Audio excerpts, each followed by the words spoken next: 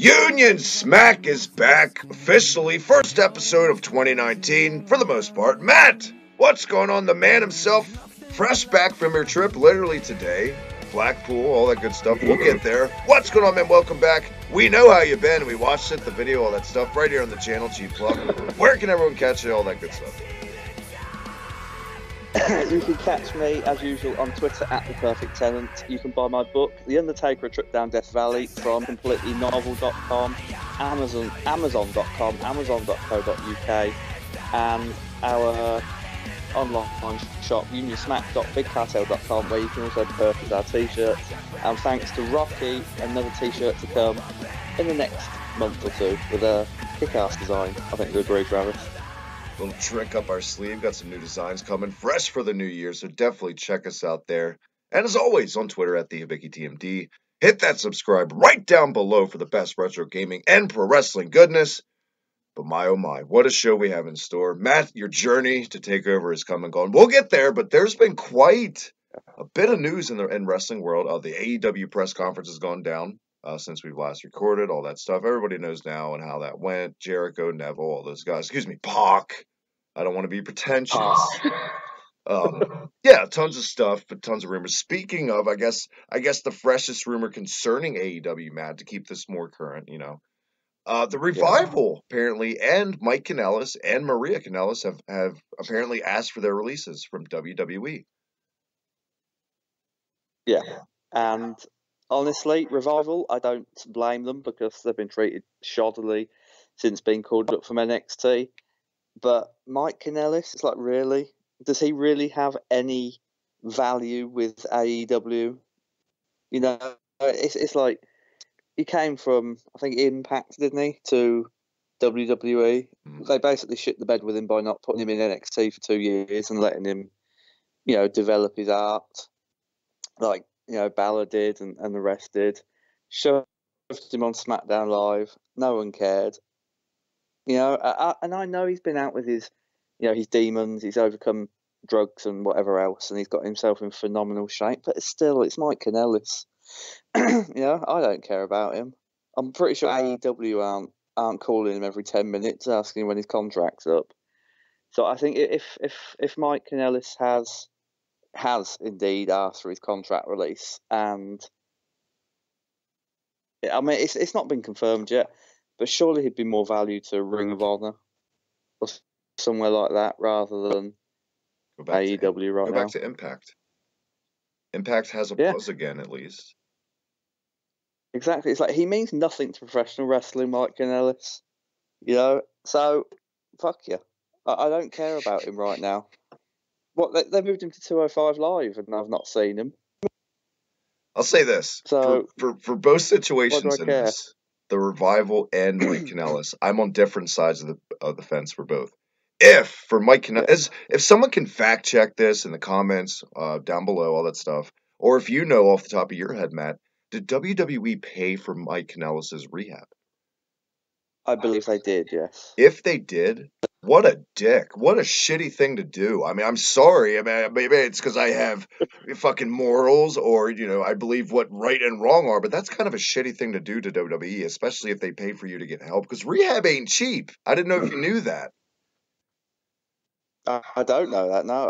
I don't know how much it is in America. I know it's like on national health here, but I know you have to pay through the nose over there. I don't give a shit. Excuse me. I mean, I'm a little under the weather trying to get there. I don't give a shit if they were tagging you with Kurt Hawkins out there against the Ascension every week, or you're in the main event of WrestleMania. That shouldn't matter if they went out of their way to do that. They obviously saw some investment to do that in the first place, you could say. Yeah. But then I bring it back to the thing, it's like, we can get angry about it all we want, Travis, but in the end, it's Mike Kanellis. But on the other side, we're not going to be talking about him for the next month. Exactly. Hopefully I don't plan to talk about Mike Kanellis on the show again. It was just in the news. But on the other side of that, not to get angry, I'm totally 100% behind the Revival. Man, these guys were money Yeah. in NXT, and they really were. And I know the marks like the revival, and people say blah blah, but no, they really were a great fucking tag team. Really were like watching a modern Brainbusters. They knew their shit. You could tell they did their homework. They were fans like you and me. They know the business. They love the business. Whether we were saying off air before the show went on, we don't know how they were. It'll come out in a shoot interview later. I'm sure one day, if these guys are pricks backstage since they got called up, they're cocky, arrogant, they rub people the wrong way. It's never come out. We don't know. But if they weren't, if they were company guys, what the fuck, WWE? What, Jesus Christ? Why? Even if you're not going to put the belts on them, Lucha House Party, Matt. Oh no, it's like weeks and weeks and weeks in a row. It's insulting. It's insulting to their skill, to the love they have for the business, and I don't blame them one bit. WWE even tried to copyright the hashtag FTR logo. It's like how that passed, management to get on telly in the first place, since it came from being the elite, is, and what the various things it could stand for. That's baffling. But why they want to fucking copyright that just to... It baffles me, Travis, what WWE are doing right now and what they're thinking. And honestly, I know they don't want the revival to go to AEW, because then it'll be, look what we let go. Look what we squandered. But as it stands right now, it's like, if they've got to the point where they've asked for their release, they've obviously got no interest in staying. They're either going to walk out or you give them their release. Either way, you've lost them. And it's WWE's own fault. This is their own doing. They can't blame anyone other than themselves. Play devil's advocate for a second. WWE right now, it's just so oversaturated, stocked up with talent. Do they even care though if the revival goes? You could see it from that point of view, I guess, maybe. I think they didn't care about the revival until this happened, but I think Vince has got to be smart enough to know that if they leave, they're going to, what's turning out to be credible opposition. So I think that part of Vince is going to want to keep them, just so, people don't go, what a fucking moron you are, what you've lost. Right. But I don't think he's got any real intentions of using them if he keeps them. It's just going to be like, I've got them, so you can't have them, type of thing. Yeah, and call me crazy because I'm not. Vince McMahon is totally that guy that comes off like he hates to have egg on his face. We've seen him blow up in interviews with Bob Costas in the past. He hates being embarrassed. We shall see what happens to all parties involved in this situation. Other things going on. Speaking of, this is not my quote, but people losing their fucking minds again with WWE's quote global domination and taking over everything. The UK Performance Center, Matt, was announced recently. Yeah, it was. Recently found out it's down in London, so widely accessible. I watched the press conference that Triple H did. I say Triple H, it was more Radzi, which really annoyed me. That was my coach journey up to Blackpool. That was like the first 10 minutes. I sat down, watched that. Radzi came on, and I nearly turned it off. But thankfully, did you watch the press conference? I watched bits and pieces. I didn't catch the whole thing. Radzi stood in the ring and he went, as a lifelong fan of professional wrestling, and I thought, I'm going to have to stop him there. It's like, lifelong fan. For a lifelong fan, he knows remarkably little about the business. So I don't believe him on that front. He made himself look even more fucking dick than he usually does. But yeah, Triple H comes out and he basically says this is like the first step in what globalization. I think he said something like that. It was a week ago. I didn't note it down. Along the lines, yeah. Yeah. But yeah, I mean, it's good for UK talent that they sign. And for people who say it's going to kill the UK indies, it's not. This isn't a training camp or performance centre open to just anyone. You have to be signed by WWE to go there. So, they're not killing the indies. Sorry, they're not. There's plenty more fucking people coming up, through the same path that Pete Dunne and Tyler Bate did. So let's just can that now. It's they're just doing what every promoter's done for the most part in the history of pro wrestling. They're Yeah. they want to make money. What can you say? People that are going to gloss and gloat over the Attitude Era, and people that love WCW, and Eric Bischoff did the same thing with Mexico, and then of course the Hulkamania era, Vince and all the territories. This isn't anything new. This shouldn't be shocking to anyone that WWE would try to. It's not they're going to take every single guy, and it's not like more wrestlers aren't going to come out of wrestling school and stuff. People are still training as we speak, probably in some country to be a pro wrestler. There's always going to be talent.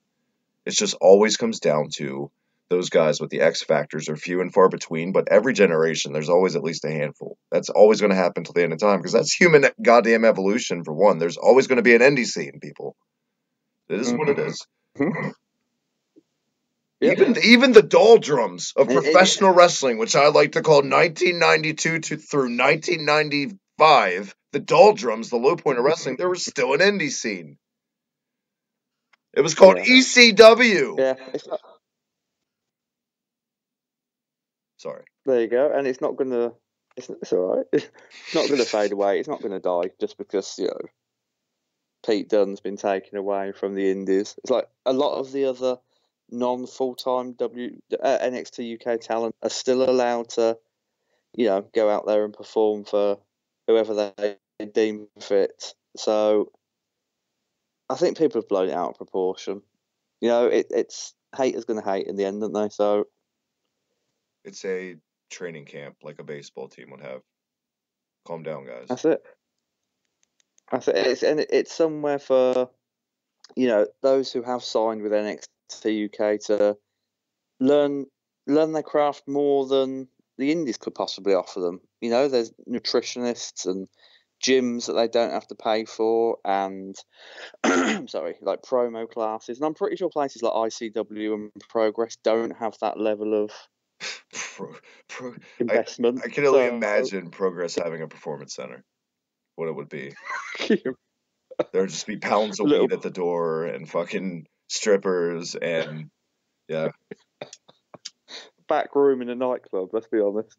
That'd be Progress's PC. Rev Pro, they just try to pay you in food, and a nutritionist is just like some pretty girl telling you shouldn't eat as much fried foods. I don't know what the hell we're talking about right now, but I think guys, calm down. It's always a good thing to have some place for people to hone their craft. My opinion. Yeah, exactly. And it's like these people can use the PC, and it's not settled that they're going to be with NXT UK forever, so they can take what they've learned there, the conditioning, the training, etc. And if they don't make it with NXT UK, they can take it back out onto the indies and make themselves a bigger star than they were when they left it. So it's a plus all round. I'm literally going to pull this one out of my hat just to fill the rest of our news segment. This is pretty newsworthy. It's worth talking about. I think it's another thing people are overreacting, and I think it's going to benefit in the long run like it's done for other guys, Matt. Andrade Cien Almas is just Andrade now. Let's finish off the news with that. I think it's fine because, honestly, I like the Cien Almas, but I think, realistically, I think that's just going to confuse casuals. Because, for one, if you've never seen that name before as a casual, it's hard to pronounce, I guess, and just confuse. You never want to confuse the consumer, and it works for guys like Cesaro and Rusev. I much prefer Rusev over Alexander Rusev looking back. I mean, I agree with that. It's like Rusev is a better name, but I don't like that they changed Andrade's name. It's just, it was fine. If it's not broke, don't fix it. It's just leave some stuff alone. If it worked before, it'll work again. It's like, I feel like when they do this with some, not all talent, just some talent, it's like, I feel like they're insulting my intelligence. It's like they're automatically assuming that, the SmackDown Live fans don't watch NXT. Well, yeah, they do. Maybe. But on the other hand, I think it works perfectly for Elias, because Elias just, it makes the character have that bold sentiment to it, I guess. It comes off much more stronger than Elias Sampson. Or, I mean, they took the Langston off Big E. I'm kind of either way on that, but Cesaro, I guess, is a perfect. I much prefer just Cesaro now. At first, I was like, man, I wish they would just call him Antonio Cesaro. I mean, just call him Claudio Castagnoli, in my opinion, but, but Cesaro has grown on me so much, I can't imagine calling him Antonio Cesaro again, I guess. I mean, for some talent, it fits. You know, like you say, the Elias, the Rusev, etc. But I don't know. It feels like sometimes they're just trying to force everyone into one category. You know, if you left his name as Andrade Cien Almas, he would. All right, it'd be harder for the casuals to pronounce, etc. But then again, you know, having a long name isn't necessarily bad because then it makes you stand out a bit more. You know, it's not just forgettable Andrade on SmackDown. It's like it's that bloke with three names. So I think it was fine as it was. It made him stand out. I don't see it, having a huge effect on his career. No, but I just, personal preference just doesn't sit well with me. I think if they're going to ride with it, not change it back, which does it make them look silly to change it back? I don't think so. They could change it back, and everybody, oh, okay. But I think a year from now, we'll probably just not even notice anymore, really. If they just keep with it, it'd be no big thing. And he'll still be having kick-ass matches, hopefully, like he did this week. Well, fingers crossed that they don't just use him for a few months until, the worry that he'll sign for AEW goes away and then bury him again. But only time will tell, Travis. And this is WWE, let's be honest. They could absolutely do anything. When we come back, Matt, it is finally time. I'm so hyped. I've already been talking to your ear off for an hour off air about your journey, your trip to TakeOver Blackpool, England. Here's the Bruiserweight and still UK champ, the man, Pete Dunne. Right here, Slime Pigs and Smack. Stick around.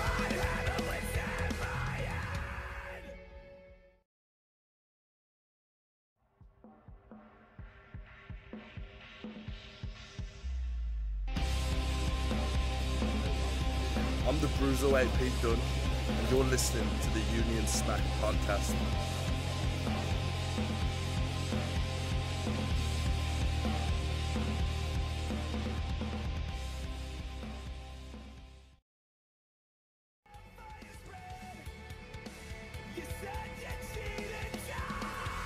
See, it's getting late. Getting that smooth Hibiki voice going, Matt. Welcome back. I got to get more hype, though, because TakeOver has come and gone. You finally went. Everyone is on the channel, the dedicated listeners, and we know you all watched it. You loved it. It's good stuff. Unfortunately, like you said at the beginning of your video, so much footage was lost due to just technical issues and bull crap. But officially, the video came out. Officially, yeah, just bullshit. I wish it was like Dr. Mario, where you throw the pills down, like the virus was there, and we could have fixed it. But unfortunately, we got 30 minutes out of it. Yeah, we got some good stuff in. A lot of it was me complaining, but then if we'd have got the other 2 hours of footage, Travis, it would have been 2 hours of me complaining. Because, like I said to you before we came on air, like the journey there was just like one massive mental breakdown. So maybe it's best we did lose that footage. I think the biggest thing that probably the majority of the people who watched it or have just seen footage of when it was in, the show last week, a lot of people in their heads, you always hear Blackpool for the first time, at least for most of us in the U.S., William Regal's hometown, right? That's the first time I ever really heard Blackpool. Totally different. I'm pictured industrial and just in warehouses and smoke and just concrete. I don't picture kind of like a nice Ocean City or Myrtle Beach or something, boardwalk and all that stuff. I wouldn't quite describe it as nice, like beach, seaside city. I mean, in the summer, it is very pleasant. The warehouse thing you talked about there is that. It's like way back, on the outer reaches, but the Golden Mile and the Pleasure Beach, etc. It's pleasant, just not in January, Travis. The wind was a killer. The weather was freezing. It was the rain just soaked you right through. I had to buy a new pair of trainers because I got a fucking split in mind walking down to the Pleasure Beach. And it was like I didn't anticipate my hotel being as far down as it was. I thought it would be just past the arcades. No, it was right at the fucking bottom. And for people who don't know the Pleasure Beach, it's this big amusement park with roller coasters and fucking other rides on it. And of course, all that's shut in January, so I didn't even get to Well, go there. But yes, we know what everyone's thinking when you hear Pleasure Beach, and no, it's not what you're thinking. yeah, there's not a lot of nice hot Asian girls ready to give you relief, unfortunately. Not that you could have filmed for the channel at least, but that's another story. Yeah. Blackpool, England, though, definitely took me by surprise what it has to offer. So, is it touristy feeling, or is it just seedy? In January, it's quite seedy, with all the horrible weather and the damp. But in summer, it's touristy. It's just that in January, there's not a lot open. So you're limited to what you can do. Top of your head, I mean, The if you town. do official count, how many vagrants? You were telling me a little bit off air. Do you think you saw in total in your little voyage? I'd say first night, I'd say a good 20 first night. Second night, coming back on the tram, it's like when you walk it, 20, I'd say up the seafront itself. Town, coming back from the Empress Ballroom, I couldn't tell you. Just they're everywhere. It's littered. God. They're like fucking, potato chip packets. They're everywhere, just floating around the street. That's a lot. I mean, I'll go to like downtown Baltimore or something, right? And I'll see maybe like 7 or 8, but 20? Christ! But I get Honestly, it. it's like they've got the, as you see on the video, the seafront is split into two. It's like there's the seafront, the roads in the middle, and then all the guest houses and the hotels and bed and breakfasts, etc., are down the the back side of it. They've got these big bins placed like strategically feet apart, and I shit you not, Travis, there was one by every bin, just camped out in their sleeping bags by every fucking bin. It was like regular as clockwork. Did you throw potted plants out your window on them? No, I was at the back. That's another thing, and I'm going to bitch about the hotel. Never go there. Here we go. Buckle up. If you're in Blackpool, it was advertised to me as sea views. My view was what I can only describe as a scrappage yard out the back. There was no garden to it. There was no sea view. There was some planks of wood leant against a wall in a courtyard. There were bin bags split open in the back where it just looked like they just took a load of old shit and thrown it out the back door. Hideous. Could not. Hideous doesn't describe it. Are we still talking about Mike Kanellis asking for his... Oh, sorry. Wait, go ahead. Below the belt. Well, that's what we do. Slam pigs, Matt. Slam pigs. Good. Indeed. Yeah, that's disappointing. That's always one of the worst things about travel anywhere and hotels are so notorious for that crap, just lying to you with pictures on like the website or whatever. You're definitely a victim on here with the creaking floorboards and stuff you're telling me off air. It was horrible. If I'd have read the reviews beforehand, I'd have booked somewhere nicer. And what was more annoying, Travis, is that we've got a chain of hotels here called Travelodge, and it's not posh. It's not 5 stars, but it's where I always stay usually when I go on my travels, and it's comfy. It's really warm. There's a nice shower. It was a little more expensive, but it's like just after Christmas, so money wasn't flowing. You know what I mean? So I thought I would do something cheaper this time. The Travelodge was 8 minutes down the road. I could have walked it. And I was tempted the second night. I was going to stay the first night, and I thought, if the first night's bad in this shithole, then I'll go to the Travelodge for the second night. I'll pay the extra money. But I never did, because it was like I spent hardly any time in the hotel anyway. I was either out and about or at the wrestling and didn't get back until late. So I thought spending out more money on another hotel would be just a waste. So I was valiant. I put up with it. Well, tip of the hat, sir. But this isn't a travel guide podcast. No, we're actually going to talk about Takeover, believe it or not. What was the venue like upon arrival and just the atmosphere, the people like, and just before any of the show kicked off, what was just the general experience like? Well, I went early on Saturday morning because I didn't know where it was. The woman at the hotel had told me, sorry, it was tucked down the back of the the Tower Ballroom, which I thought was the fucking same thing originally. It wasn't. So I went to scout it out. I walked up to it, and they had plastic sheeting all over the fucking front of it. It was that a lot of it was under what I can only describe as reconstruction. The doors, it looked fine from the doors. I saw the production trucks up the side of the Empress Ballroom. I posted the picture on Twitter for that. Yeah, it looked fine from the outside. It didn't look as glamorous as I thought it would, but what does in person? Right. And the rings, too, always, I don't care what wrestling event you go, whether it's a seedy backyard establishment or WrestleMania, the ring always looks smaller in person. Oh, yeah. I expected something massive. When we walked in, it's like they kept us waiting forever. They said the doors opened at 5. They didn't. We were still queuing at 20 past, but, that's... I suppose they wanted to get everything done. They scanned the tickets. We went through this fucking big reception, and there was this one woman, just this one old woman for 6,000 people just directing, through there, down there, up there.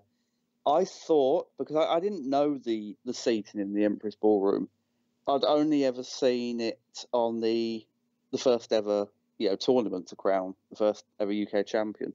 So I naturally thought the balcony was tiered, like tiered seating. So I thought I'd be up there, sort of in the middle, unable to see anything. The balconies have very, very few rows of seats. So the main seating is on the floor. So I was down there, and I walked in, and I shit you not, it was like walking into an old club in England. I walked in, there was a bar all the way down the fucking left-hand side, and it stretched the whole room, this bar, and then there were plinths, and then you sort of walk through, and there was all the seating, and it wasn't even professional seating. It was like these raggedy old red chairs they put out for everyone. I was happy with my view, but it was like sitting in a club, waiting for your father to play I darts. vividly remember, last time we recorded at, telling you, man, you might have, it's WWE Takeover, they might have custom chairs, like they do, you could take with you. No, Yeah. it's just here you go, fucking lawn chairs. Yeah. It's just like whatever they could pull out the back. But it's not about the chairs. It's not. Honestly, I mean, yeah, it's a big part of it. It's not about the people. It's about the wrestling and the wrestlers. And I would say, just from watching it at home, you definitely got your money's worth. What a show for you to attend! A historic show on couple fronts. We'll get to all that. Dark match wise, I know that's coming up soon. We don't want to give away too many spoilers, but there were some dark matches, right, Matt? Oh yeah, the dark matches I learned were in fact shown as this week's NXT UK weekly show. So we had Ligero versus Saxon Huxley, Ginny versus Isla Dawn. That was fascinating. I'm sure you can imagine. And Marcel Bartel and Fabian Eichner versus Mark Andrews and Flash Morgan Webster, which was a really good tag team match, just sitting there. So I can just imagine how it looked on television this week. Real quick, Marcel Barthel, because we meant to talk about him last time. He's going to be a big deal, in my opinion. Yes. Big things. Yes, he is. Great look. Great fucking talent. On television, Matt, I figured this for some reason, the UK tournament looked better than this did. Was it me? Yes. No, it wasn't. The UK tournament seemed to look glossier and brighter for some reason. This had a sort of a darker, grungy look about it, but I think it suited the overall takeover feel. Yeah, I don't think it deterred from it. It's just crazy that these two shows came from the same venue because it didn't look that way at all on television. Yeah. This show, one thing about you guys, you were consistent throughout. You guys were into pretty much everything. You were good crowd. I feel like you guys would have been fun to perform in front of if I was one of those guys. Yeah, I don't recall the whole, because I mean the show started properly at, I think it was 6 o'clock. Ligero and Saxon Huxley came on at 6, and then we went right through to 7 with the dark matches. So I don't think for the whole, and it didn't finish till, well, we didn't at least get out until just gone 10. because Triple H came out at the end, and we listened to the announcer thank us, etc., etc. I don't think 4 hours, and I don't think the crowd were completely silent once. There was always like a chant going or something happening. It was absolutely amazing. I didn't envision it being like that, for a whole 4 hours. But what a fucking atmosphere to be part of. And the most notorious chant. The most notorious chant come out of it. Are you watching Vince McMahon? How did that come about? What was that like? What was everyone's reaction around you when that chant? You understood what they were saying. We just went with it. It was like, I don't know where it started. I think it was a section of fans underneath the hard camera that started it. It certainly seemed to sound like it came over from that way. But it was just like during the Pete Dunne Joe Coffey match. It was just like, yeah, let's just do it. He might be watching. Who knows? This may be, I'm pulling your leg on this, but it's amazing to me that such amazing musicians like the Beatles came from over there, the UK and stuff, because you guys don't know time for shit in your songs. I can't, it's hard for me to fathom keeping up. Look, it's like, are you watching? Vince Man, are you watching? Are you watching? It's all over the place. I'm like, they're crazy. You guys' chants are ridiculous. I don't know how you guys keep up with yourselves half the time. It's tremendous to watch, especially as American fans, because it's just a whole different kind of culture, and it shows. And it's great, and that's why I love just the fact that the option of NXT UK exists, Matt, in general, is to see how you know what I mean. Yeah, the difference in cultures, and it's like how you know what I mean. You cheer for them over there, but over here it's just like a good night out. It's just like we're having a fucking good night out. We paid the money. We're gonna sing whatever we want, even if management don't like it. Fuck it. It's like a bunch of wrestlers set up in a pub. Because considering that you're standing 3 inches of beer the whole show, you were staying off air. Yeah, about 2 to 3 inches of beer by the end. It was just all over the floor. We were not fucking swimming in it. It was ridiculous. Oh my! It was wonderful. I can't begin to describe to you, Travis, how wonderful it was. Literally, probably one of the best nights of my life ever. It was fantastic. Well, this best night of your life ever officially kicked off with a great tag team match. Finals of the UK Tag Team Tournament. Mustache Mountain, Grizzled Young Veterans. Tremendous heel heat for Gibson. Yeah. Gibson does have his fans, though. They're growing more and more. I noticed each episode and week on UK. But this match was great. What can I say? Solid tag team match. We've seen better from not both teams, from Mustache Mountain, but this was probably the best showing as a team we've seen on this show from, obviously Gibson and Drake. Yeah. What did you think live? What was the crowd vibe like for this match? The crowd were all over Zach Gibson. It's like, I mean, he could have had his fans, but we didn't hear them. There was two gentlemen from Liverpool sat next to me. One looked just like Tyler Bate. Honestly, it's like if he wasn't in the ring, I could have sworn I was sat next to him. And that they were giving Zach Gibson shit, calling him a fake scouser, like telling him to fuck off back home. Wonderful stuff. There was a bloke, might have been 2 rows into the front, had a sign with Liverpool's number 2 and Zach Gibson's head going into a toilet. It was brilliant. Everyone taking their shoes off. Stand up if you hate Gibson. Sit down if you hate Gibson. It was like a party atmosphere. Wonderful. I'm sure you didn't take your shoes off at risk of stepping in beer with your bare feet. I did. I was going to, but then I saw I was standing in, and I thought probably best not. I don't blame you, because one of my biggest pet peeves is like wet socks. I can't stand that. That would have ruined the whole night for me. I just paid for fucking new shoes, Travis. Literally like an hour and a half before. I wasn't going to take my shoe off and put my wet foot in a brand new shoe. I thought, fuck that. Yeah, fuck that. It's not worth it. Fuck that. What do you think of the decision, though? I like the decision. I thought it was probably, especially with putting it on Tony Storm, and then you got Pete Dunne as champ too. I mean, they just won the actual NXT titles last year. I think it's the right call. You got to build Gibson and Drake. Yeah, and the money's in Mustache Mountain chasing the titles. There's no fun in them having them, straight from the off. Where's the story in that there? And plus, like, grizzled young veterans. They're a great team. I'm starting to soften on James Drake now. I didn't like him a few weeks ago. He didn't really show me anything. But in this match, he was fucking awesome. But I'd say, like, one of the stars of the match, even above Zach Gibson. This is also the most I've been impressed since I've seen Drake. I haven't seen a lot of him in Progress, but... Yeah. And the 450 splash he did from the top rope, lovely. Yeah. It was just... Everything everything in this match was just crisp. It was hit perfectly, like... just everything. Mustache Mountain, the Trent Seven Army chants and Big Strong Boy chants, they were just deafening. Yeah. Per any Mustache Mountain match, this was no different. Then after the match, after the victory, Drake and Gibson, we saw Triple H and Johnny Saint, correct? Oh, Sid Scala come out. Sid Scala, yeah, and Johnny Saint. Yep. And that was that. And that pretty much, you can't argue the point that that was a good call. It was the right call. I think everyone's pretty much in agreement. I haven't seen anyone bitch about the decision, really. Nope. Match of the night, right decision. Perfect way to start off the inaugural UK Takeover. So, can't praise him enough. It only grew.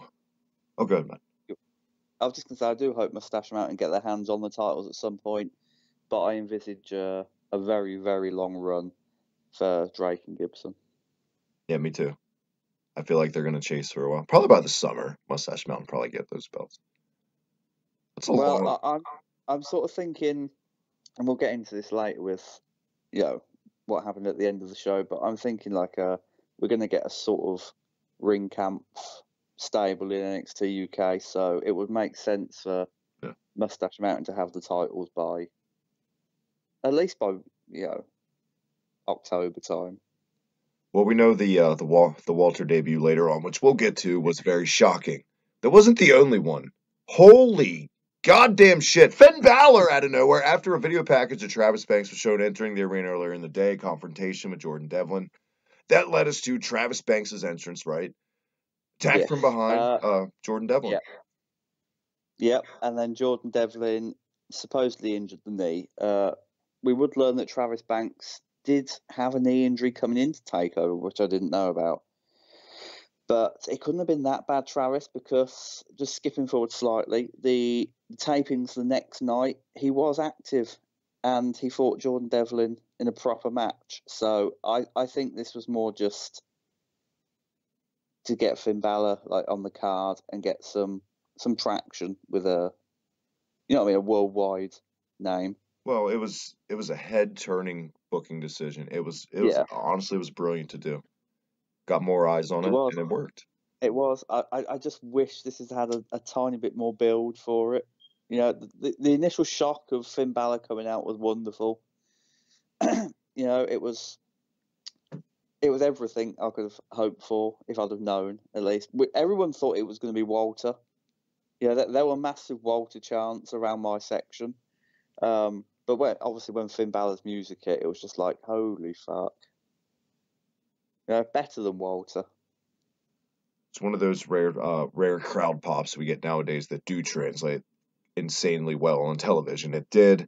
What can you say? And this match was very good. Borderline, may I say, the other match of the night, in my opinion. I will say this, Matt, it's the first time, mark it down. I'm going to criticize Jordan Devlin. I'm a huge Jordan Devlin. Yeah, you ready? I'm a huge Jordan Devlin fan, but next to Finn Balor, he looked, I don't know what the word is I'm looking for. Didn't have that same X Factor look next to Finn Balor. I feel like he needs to season more. He looked every inch the student, didn't he? It's like Finn Balor looked the start, and he just looked like the rookie who was there to get him over. Massive, tons of potential. Not quite there yet for me. On that level.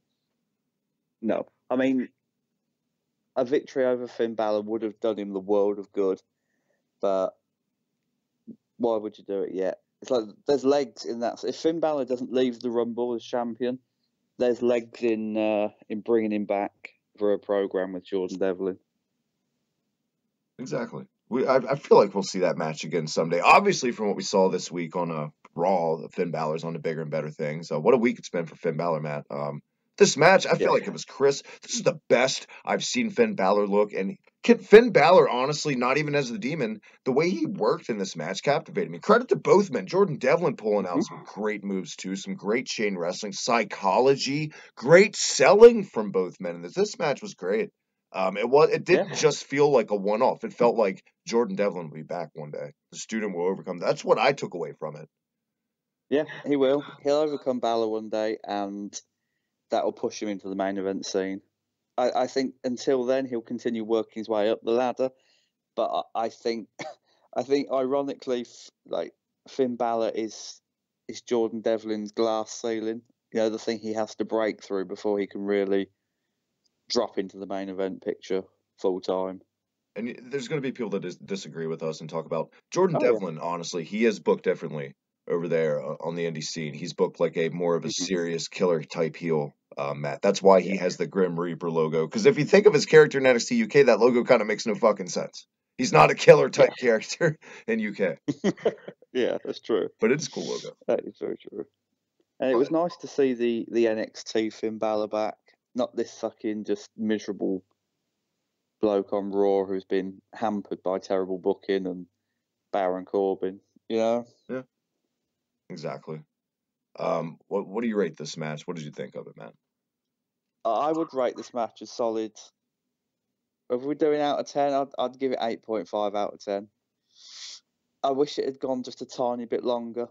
I felt Jordan Devlin could have probably done with another 3 or 4 minutes worth of offense, you know, before he was put down. But brilliant match.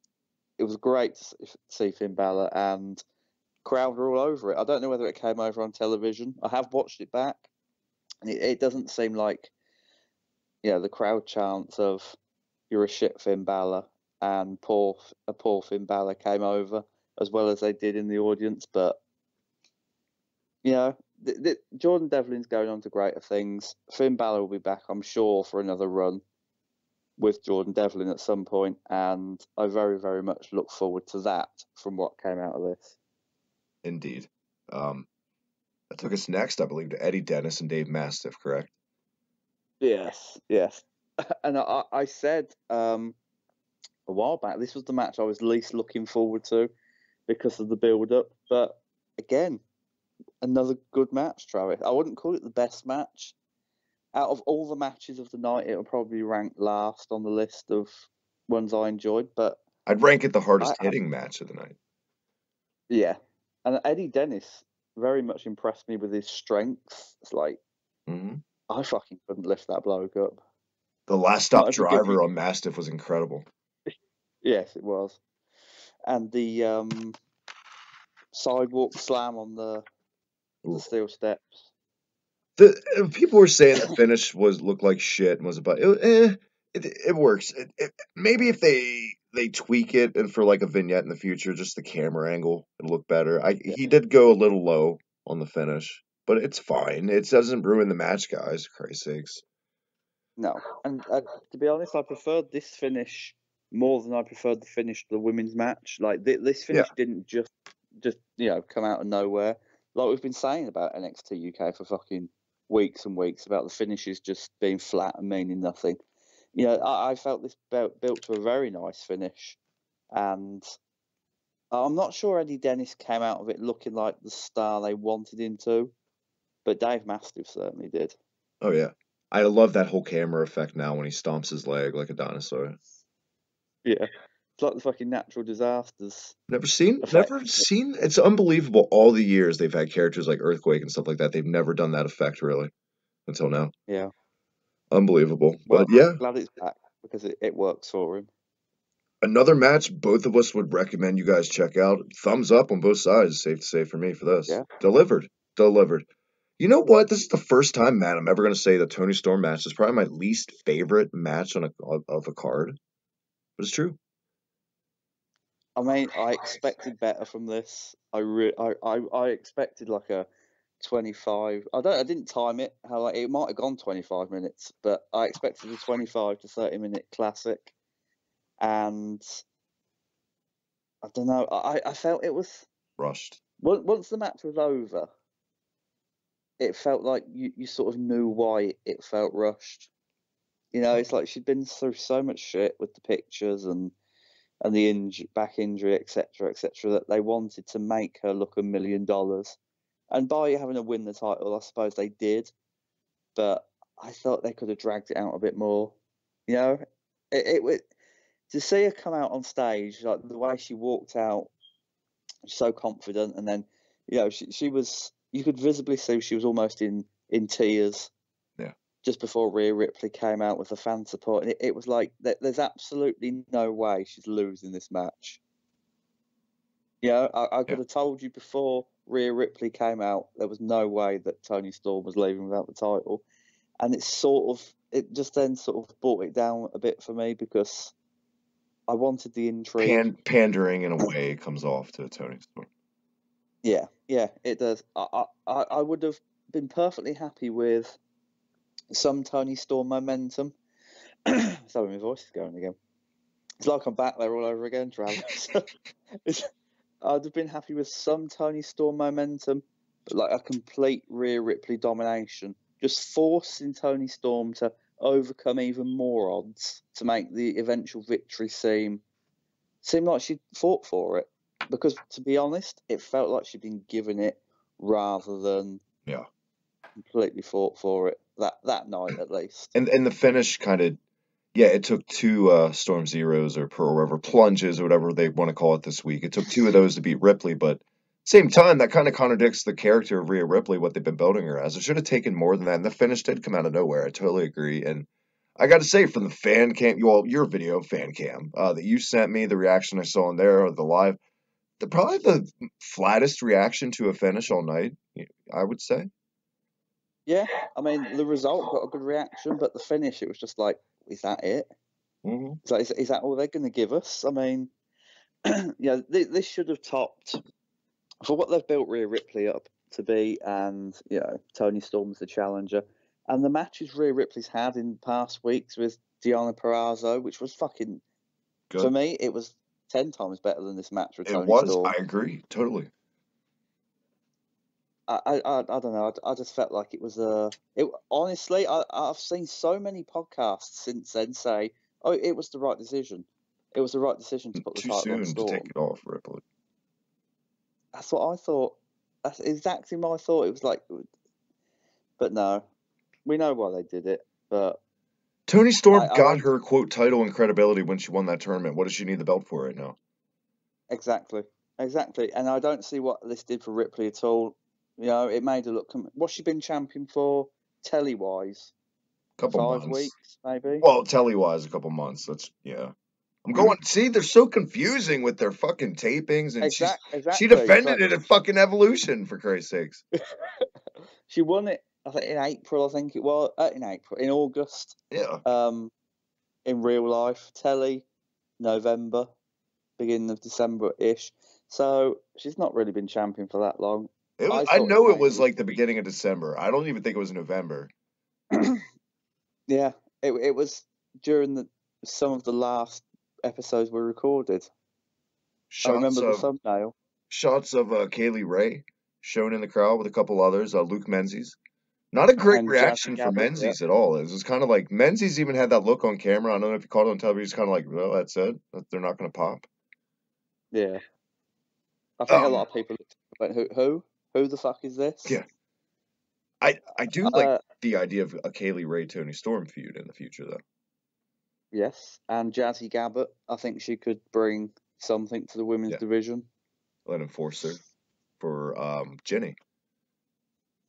Yeah, just don't put her in the fucking Tamina role though. It's like she's better than that. Oh yeah. I mean, she's built like Tamina, but she's a better wrestler. And of course, Charlotte Flair got a pop. But yeah, Jazzy Gabbert jumps off a screen. She's a head turning gimmick kind of. It works. Yeah. I think build her up to be like the unstoppable heel, and her and Toni Storm. That's a feud you're going to pay to see in the future. Speaking of paying to see, what you really paid to see, not Takeover, not Jazzy Gabbert. It was the Bruiserweight Pete Dunne. The first time, Matt, you've ever seen a Pete Dunne match live, defending against Joe Coffey with Gallus. My God, we saw the reactions, we saw the passion. Man, you were on the edge of your seat. You were worried. I vividly remember you like biting your gritting your teeth. You were literally. Were you worried for a little bit he was going to lose? I was convinced that if they were going to take the title from him, this would be it. It's like history making first night. You know, why not make it a bit more history making by ending the reign? But honestly, it was one of the matches where I couldn't rest until the end. Yeah, because I was like, a Gallus going to come down and interfere and cost him the title? It's like, is he going to tap? Is he going to be pinned? And it was like, looking back, knowing that Walter was to come, of course he wasn't going to lose the title.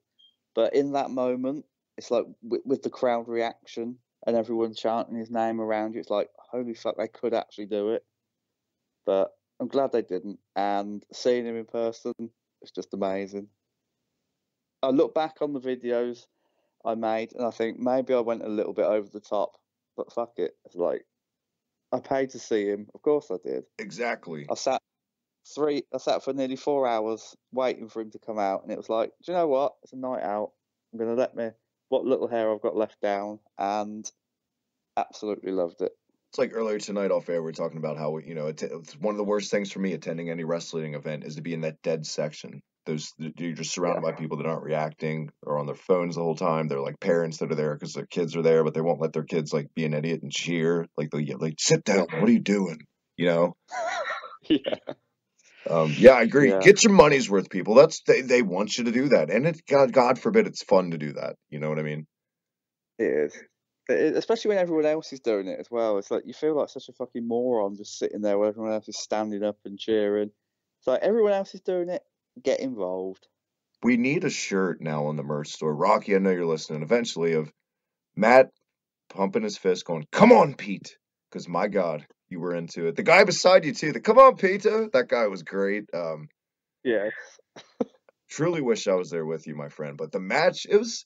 I know Meltzer shit all over it. Fuck Meltzer. We're not. Whatever. That's one guy. People shouldn't. Yeah. What do you think? Your honest opinion on this match? I've watched it twice. Obviously, I have. Once on the network. It looked two completely different matches. I'll be honest. Being there in person, it wasn't so much about the match. It was just about. I didn't want it to end, but I wasn't sad when it did because I couldn't take it anymore. It was like.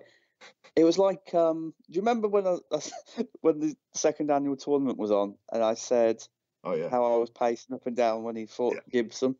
It was that, but it was 10 times worse. It was like I so enjoyed watching him perform, and he's 10 times better in person than you could ever think he was on television. I know it's a weird thing to say, but he is. He just gives off that aura.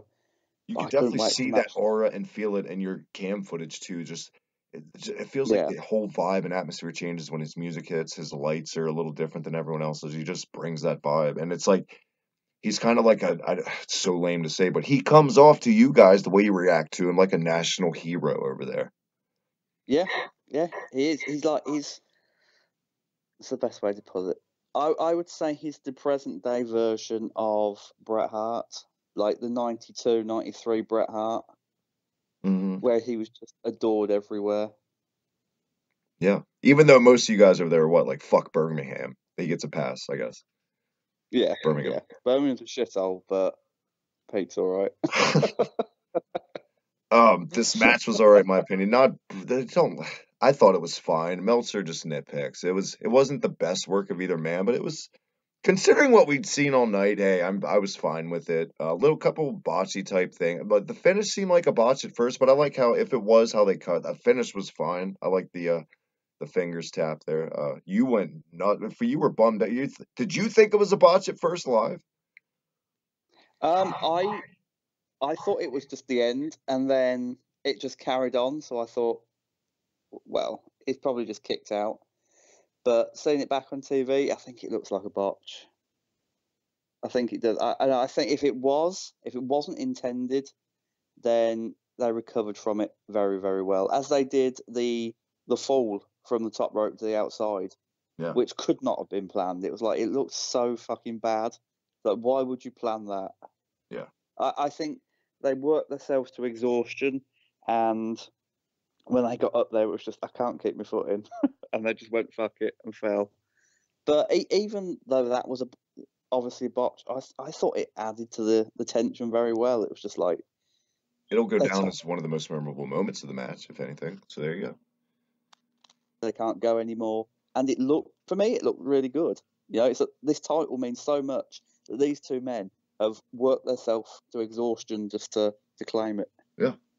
It's realism at its finest. And then after you could be at ease, all was right in the world, and then the music hit, Symphony Number 9. Walter is in NXT UK. The rumors were true. And you know what? We nailed it. This is exactly what we predicted they'd probably do when they brought him in. Lo and behold, the stare off. By the way, when Joe Coffey got on the apron, that boot was fucking amazing. But did it hurt Joe Coffey as a character is the question. Did it kind of make him look like a little brother type? Like, get the fuck out of here. The adults are talking. Yeah. Yeah, I think they've built Joe Coffey somewhat well over the past few weeks. Apart from his promos, which was just same thing every fucking week. And now it's just like that. I like the way they moved Pete Dunne on from Gallus. It's like, yeah, you finish with that feud now. This is where you're going. Yeah. But at the same time, I think you could have just let Joe Coffey walk away up the ramp. You know, I don't think it made him really look second to Walter. I see their mindset of, you know, it makes Walter look like such a badass. But for one, if he's going heel route, it's fine because Joe Coffey had already had a long match. It kind of makes Walter look cowardly to do it after the guy had a war. But either way, they did it. The standoff. We know these guys have worked in other promotions around the world before. Nothing new if you've seen that. But this was great. This was a perfect cherry on the sundae for a 2 thumbs up across the boards for me for this takeover show. I grade this show, Matt, before you give your final synopsis, your experience, all that. I grade this a solid A. Solid A. Yep. Must see. It's going to go down as one of the shows of the year. What a month of January has already been for wrestling across the board, man. I said across the board twice in 2 minutes. I need to wrap up. Get him a dictionary, everyone.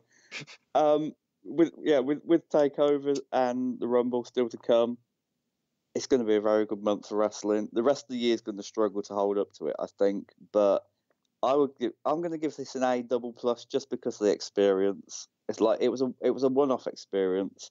It was the first ever, so amazing night. Loved the main event. Dave Meltzer can log on to fuckoff.com where my middle thing will be waiting for him. I loved it. There's tons of malware on that site, hopefully, too. It can infect his computer so he can't write another fucking review. Yeah. If this had been in the Tokyo Dome, it would have been 7 stars. If it was in the Egg Dome with Ricky Fukuoka. Yeah, fucking Mark. A++. Wonderful. Absolutely wonderful. And I'm going again. As soon as they announce the next takeover, I'm going to try and get front row tickets if they're not sold out, because it's one of them things, Travis, that people go, it's just another wrestling show. But it wasn't. It was more than that.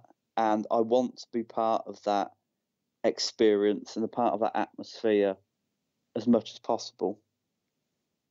Amen. My friend, I am glad your journey to the very first NXT UK Takeover is in the books. I'm so delighted you had such a good time. Like I said, I wish I was there with you. Thank you, my friend, for taking the time on your trip to contribute footage to the channel. I truly appreciate it. One more time, where can everyone catch you?